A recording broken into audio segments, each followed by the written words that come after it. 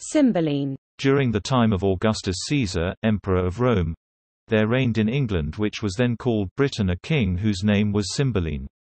Cymbeline's first wife died when his 3 children, 2 sons and a daughter, were very young. Imogen, the eldest of these children, was brought up in her father's court. But by a strange chance the 2 sons of Cymbeline were stolen out of their nursery when the eldest was but 3 years of age and the youngest quite an infant. And Cymbeline could never discover what was become of them or by whom they were conveyed away. Cymbeline was twice married. His second wife was a wicked, plotting woman, and a cruel stepmother to Imogen, Cymbeline's daughter by his first wife. The queen, though she hated Imogen, yet wished her to marry a son of her own by a former husband, she also having been twice married, for by this means she hoped upon the death of Cymbeline to place the crown of Britain upon the head of her son Cloten, for she knew that, if the king's sons were not found, the princess Imogen must be the king's heir. But this design was prevented by Imogen herself, who married without the consent or even knowledge of her father or the queen. Posthumus, for that was the name of Imogen's husband, was the best scholar and most accomplished gentleman of that age.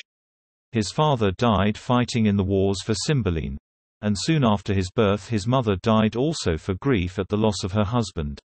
Cymbeline, pitying the helpless state of this orphan, took Posthumus Cymbeline, having given him that name because he was born after his father's death, and educated him in his own court.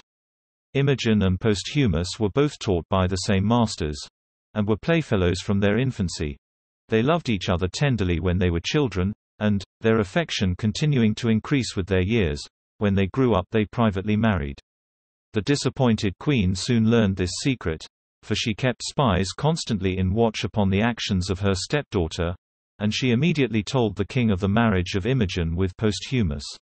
Nothing could exceed the wrath of Cymbeline when he heard that his daughter had been so forgetful of her high dignity as to marry a subject.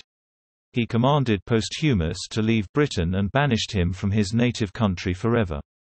The queen, who pretended to pity Imogen for the grief she suffered at losing her husband, offered to procure them a private meeting before Posthumus set out on his journey to Rome, which place he had chosen for his residence in his banishment. This seeming kindness she showed the better to succeed in her future designs in regard to her son Cloten, for she meant to persuade Imogen, when her husband was gone, that her marriage was not lawful, being contracted without the consent of the king. Imogen and Posthumus took a most affectionate leave of each other. Imogen gave her husband a diamond ring which had been her mother's, and Posthumus promised never to part with the ring. And he fastened a bracelet on the arm of his wife, which he begged she would preserve with great care, as a token of his love. They then bade each other farewell, with many vows of everlasting love and fidelity. Imogen remained a solitary and dejected lady in her father's court, and Posthumus arrived at Rome, the place he had chosen for his banishment. Posthumus fell into company at Rome with some gay young men of different nations, who were talking freely of ladies, each one praising the ladies of his own country and his own mistress. Posthumus, who had ever his own dear lady in his mind, affirmed that his wife, the fair Imogen, was the most virtuous, wise, and constant lady in the world. One of those gentlemen, whose name was Iachimo, being offended that a lady of Britain should be so praised above the Roman ladies, his country women, provoked Posthumus by seeming to doubt the constancy of his so highly praised wife, and at length, after much altercation, Posthumus consented to a proposal of Iachimo's that he Iachimo should go to Britain and endeavour to gain the love of the married Imogen. They then laid a wager that if Iachimo did not succeed in this wicked design he was to forfeit a large sum of money. But if he could win Imogen's favour, and prevail upon her to give him the bracelet which Posthumus had so earnestly desired she would keep as a token of his love, then the wager was to terminate with Posthumus giving to Iachimo the ring which was Imogen's love present when she parted with her husband. Such firm faith had Posthumus in the fidelity of Imogen that he thought he ran no hazard in this trial of her honour. Iachimo, on his arrival in Britain, gained admittance and a courteous welcome from Imogen, as a friend of her husband, but when he began to make professions of love to her she repulsed him with disdain, and he soon found that he could have no hope of succeeding in his dishonourable design. The desire Iachimo had to win the wager made him now have recourse to a stratagem to impose upon Posthumus, and for this purpose he bribed some of Imogen's attendants and was by them conveyed into her bedchamber, concealed in a large trunk, where he remained shut up till Imogen was retired to rest and had fallen asleep. And then, getting out of the trunk, he examined the chamber with great attention, and wrote down everything he saw there, and particularly noticed a mole which he observed upon Imogen's neck, and then softly unloosing the bracelet from her arm, which Posthumus had given to her, he retired into the chest again, and the next day he set off for Rome with great expedition, and boasted to Posthumus that Imogen had given him the bracelet, and likewise permitted him to pass a night in her chamber. And in this manner Iachimo told his false tale. Her bedchamber, said he, was hung with tapestry of silk and silver. The story was the proud Cleopatra when she met her Antony, a piece of work most bravely wrought. This is true, said Posthumus, but this you might have heard spoken of without seeing.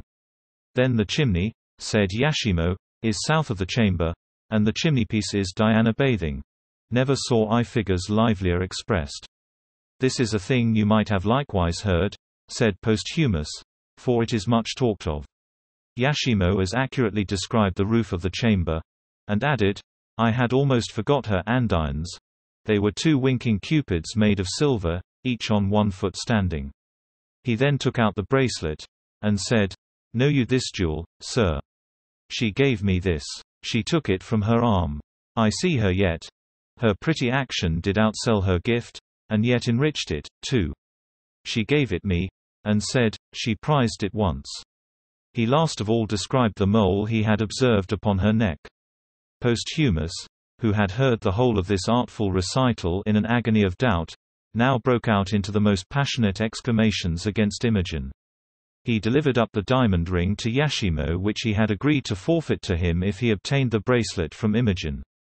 Posthumus then in a jealous rage wrote to Pisanio, a gentleman of Britain, who was one of Imogen's attendants, and had long been a faithful friend to Posthumus, and after telling him what proof he had of his wife's disloyalty, he desired Pisanio would take Imogen to Milford Haven, a seaport of Wales, and there kill her. And at the same time he wrote a deceitful letter to Imogen, desiring her to go with Pisanio, for that, finding he could live no longer without seeing her, though he was forbidden upon pain of death to return to Britain, he would come to Milford Haven, at which place he begged she would meet him. She, good, unsuspecting lady, who loved her husband above all things, and desired more than her life to see him, hastened her departure with Pisanio, and the same night she received the letter she set out. When their journey was nearly at an end, Pisanio, who, though faithful to Posthumus, was not faithful to serve him in an evil deed, disclosed to Imogen the cruel order he had received.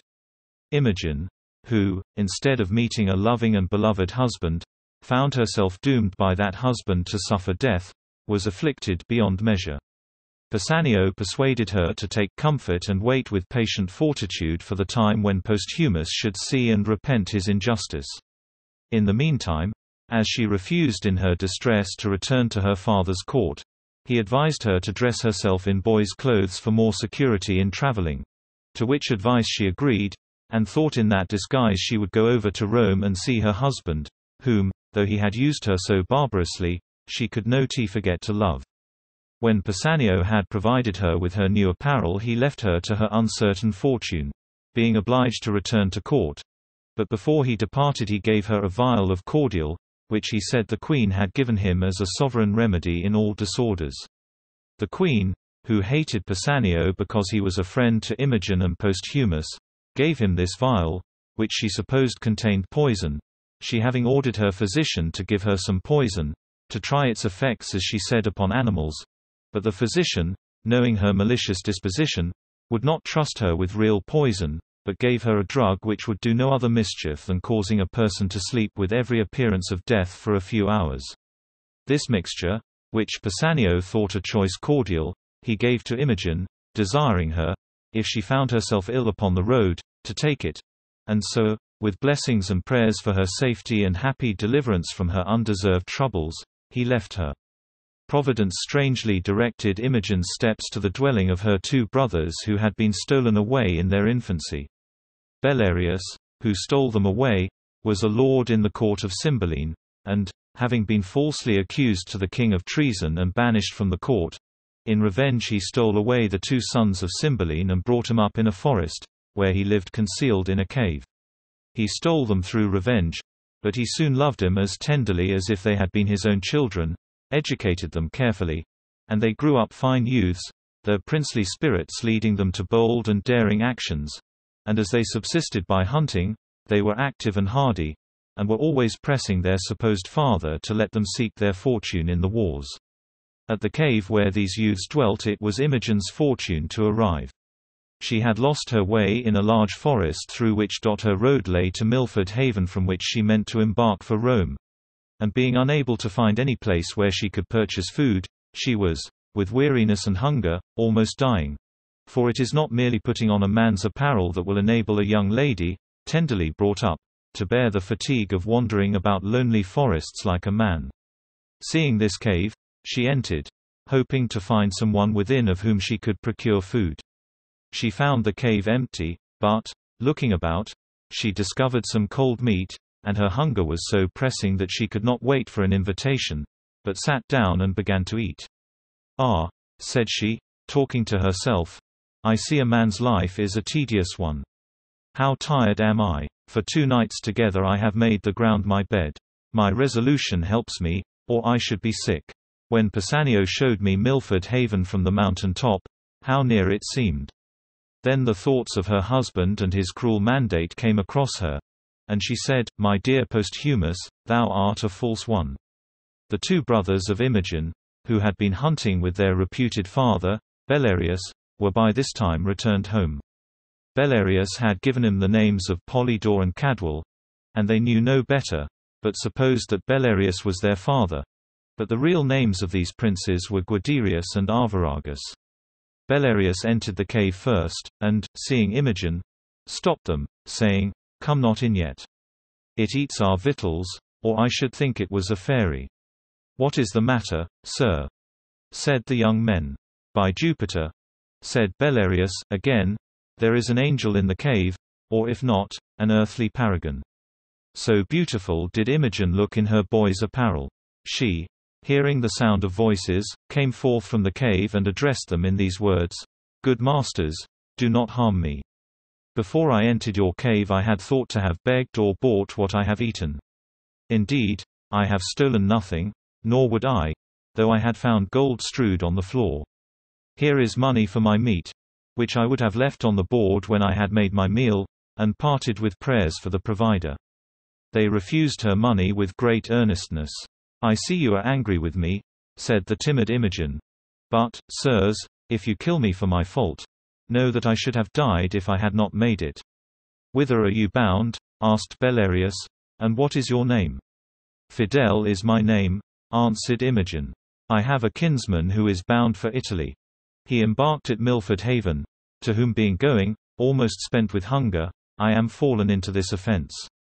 Prithee, fair youth," said old Belarius, "do not think us churls, nor measure our good minds by this rude place we live in. You are well encountered. It is almost night. You shall have better cheer before you depart, and thanks to stay and eat it. Boys, bid him welcome." The gentle youths, her brothers, then welcomed Imogen to their cave with many kind expressions, saying they would love her or, as they said, him as a brother. And they entered the cave, where they having killed venison when they were hunting, Imogen delighted them with her neat housewifery, assisting them in preparing their supper. For, though it is not the custom now for young women of high birth to understand cookery, it was then, and Imogen excelled in this useful art. And, as her brothers prettily expressed it, Fidel cut their roots in characters, and sauced their broth, as if Juno had been sick and Fidel were her Dita. "And then," said Polydore to his brother, "how angel-like he sings."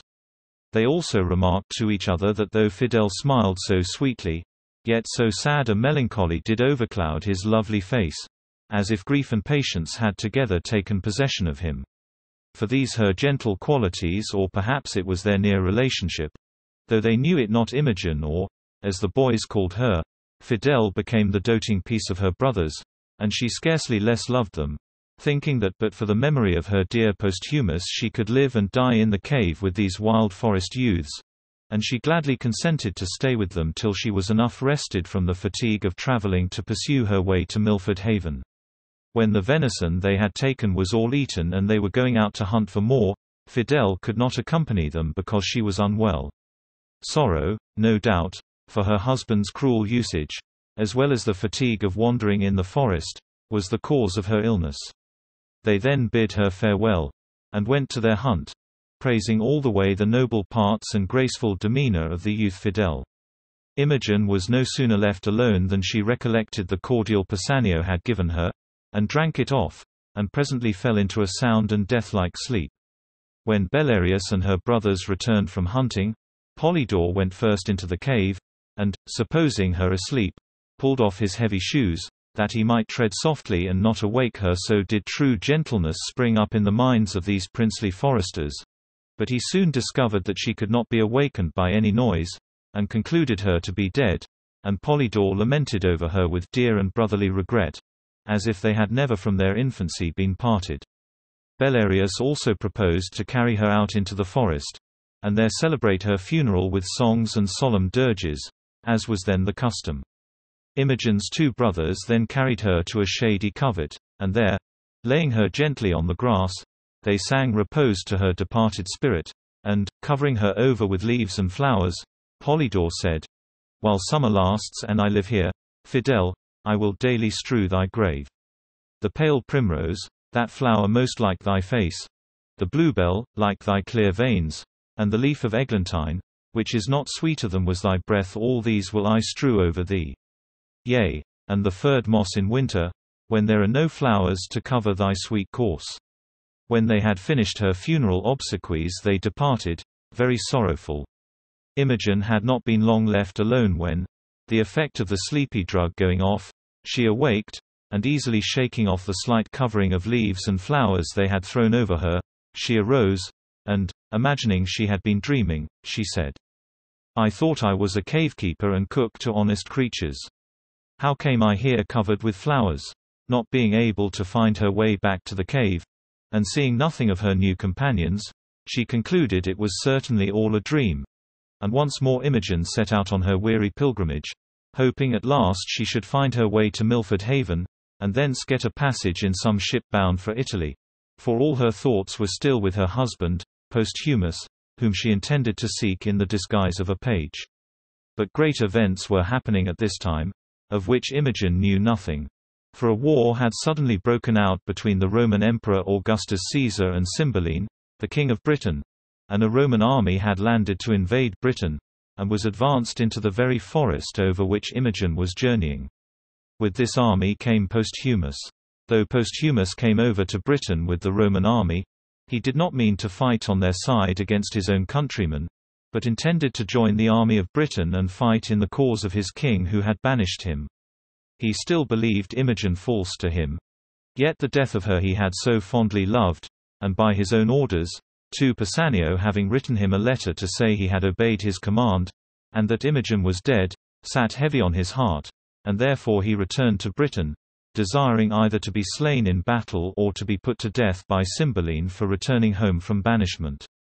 Imogen, before she reached Milford Haven, fell into the hands of the Roman army, and, her presence and deportment recommending her, she was made a page to Lucius, the Roman general. Cymbeline's army now advanced to meet the enemy, and when they entered this forest Polydore and Cadwal joined the king's army. The young men were eager to engage in acts of valor, though they little thought they were going to fight for their own royal father, and old Belarius went with them to the battle. He had long since repented of the injury he had done to Cymbeline in carrying away his sons, and, having been a warrior in his youth, he gladly joined the army to fight for the king he had so injured. And now a great battle commenced between the two armies, and the Britons would have been defeated, and Cymbeline himself killed, but for the extraordinary valor of Posthumus and Belarius and the two sons of Cymbeline. They rescued the king and saved his life, and so entirely turned the fortune of the day that the Britons gained the victory.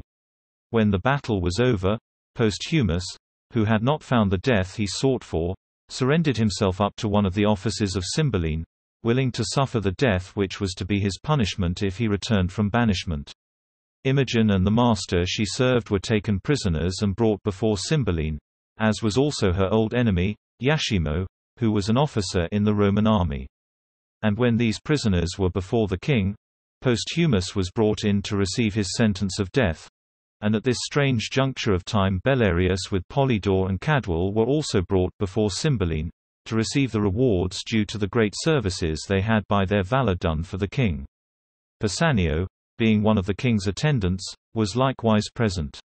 Therefore there were now standing in the king's presence but with very different hopes and fears Posthumus and Imogen, with her new master the Roman general, the faithful servant Pisanio and the false friend Iachimo, and likewise the two lost sons of Cymbeline, with Belarius, who had stolen him away. The Roman general was the first who spoke. The rest stood silent before the king, though there was many a beating heart among them. Imogen saw Posthumus, and knew him, though he was in the disguise of a peasant, but he did not know her in her male attire.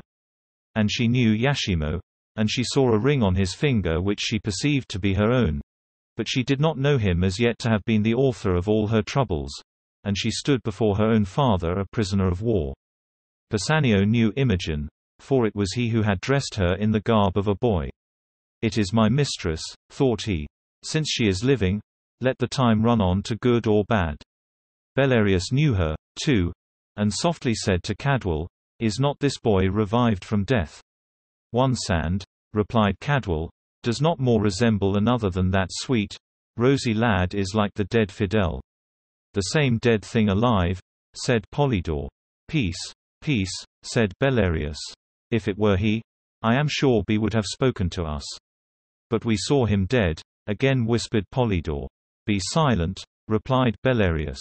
Posthumus waited in silence to hear the welcome sentence of his own death, and he resolved not to disclose to the king that he had saved his life in the battle, lest that should move Cymbeline to pardon him. Lucius, the Roman general, who had taken Imogen under his protection as his page, was the first, as has been before said, who spoke to the king. He was a man of high courage and noble, and this was his speech to the king: "I hear you take no ransom for your prisoners, but doom them all to death.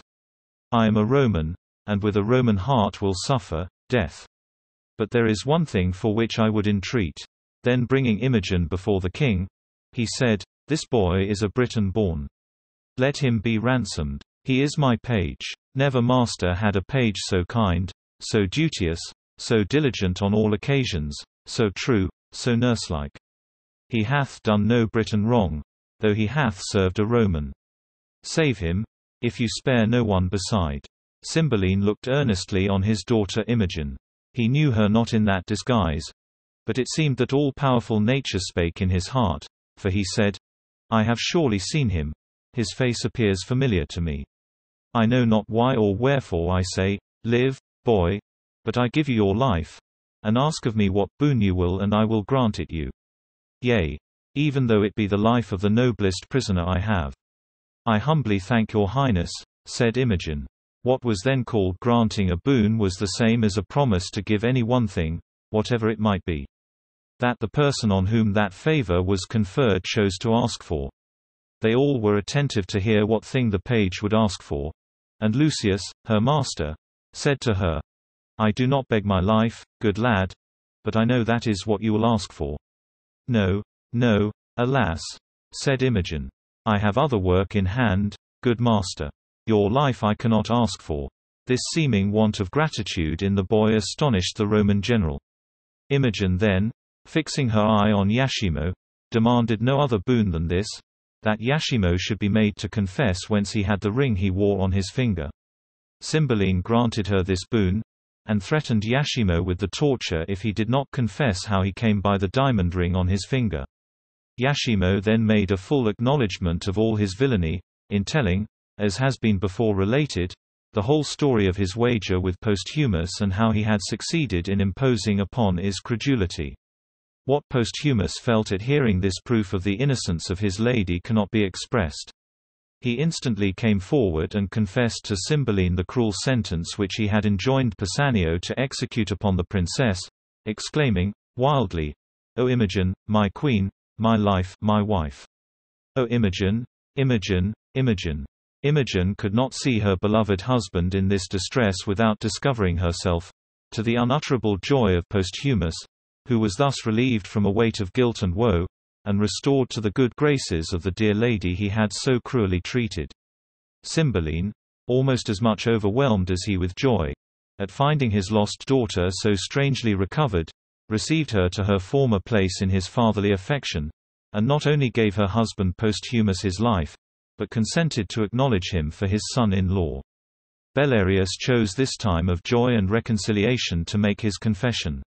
He presented Polydore and Cadwal to the king, telling him they were his two lost sons, Guiderius and Arviragus. Cymbeline forgave old Belarius, for who could think of punishments at a season of such universal happiness? To find his daughter living, and his lost sons in the persons of his young deliverers, that he had seen so bravely fight in his defense, was unlooked for joy indeed. Imogen was now at leisure to perform good services for her late master, the Roman general, Lucius, whose life the king, her father, readily granted at her request, and by the mediation of the same Lucius a peace was concluded between the Romans and the Britons which was kept inviolate many years. How Cymbeline's wicked queen, through despair of bringing her projects to pass, and touched with remorse of conscience, sickened and died, having first lived to see her foolish son Cloten slain in a quarrel which he had provoked, are events too tragical to interrupt this happy conclusion by more than merely touching upon. It is sufficient that all were made happy who were deserving, and even the treacherous Iachimo, in consideration of his villainy having missed its final aim, was dismissed without punishment.